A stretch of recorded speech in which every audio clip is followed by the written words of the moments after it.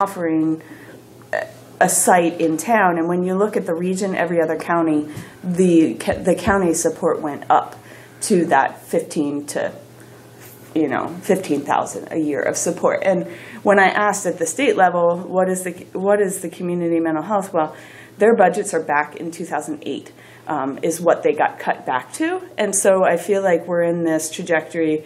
Now they just got more grant funding to bring them up to or not grant funding. The state has allotted them more to redevelop and get their funding. They're also looking at the Medicaid expansion, So they're working, but it's slow. It's like 2 years down the road, and how do we sustain in the middle, and how do we address the mental health issues that we're seeing? I mean, the schools, I don't know if this is public knowledge. You're not going to put this in the paper, but You're live on camera, so. Oh, never mind.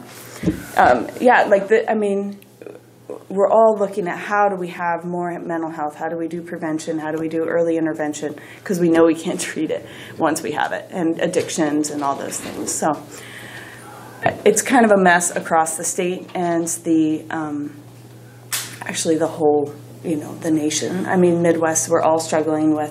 They're looking at some grants that would, like HRSA grants. We just got a telemedicine one that we're working with that will allow us pediatric services through the clinic. If the doctor says, hey, I think this kid has ADHD, they have learning disabilities, we can pick up the phone and call them, and they'll evaluate the case at KU and then give our local providers help.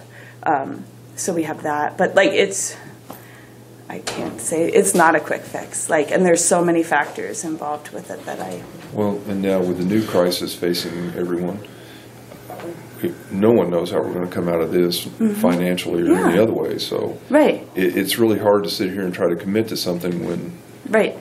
we don't have a clue what's going to. Yeah.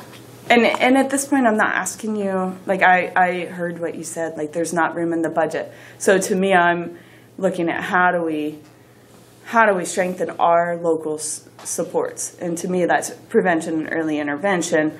But it's also, how do you create that caring, compassionate neighbor that says, whoa, you're telling me some high-risk things, because I just went to a farmer suicide. Our suicide rate for farmers has gone up 45% in 17 years.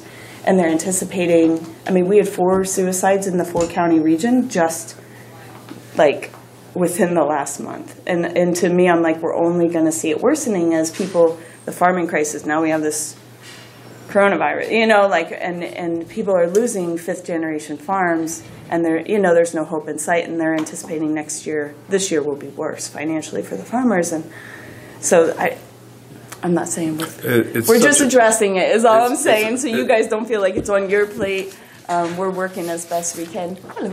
It's a cloudy future for us all. It is a cloudy future. So, anyway. All right. Well, thank you, Candy. Yes. If you have any other questions with mental health, let me know. Okay. Thanks for listening. I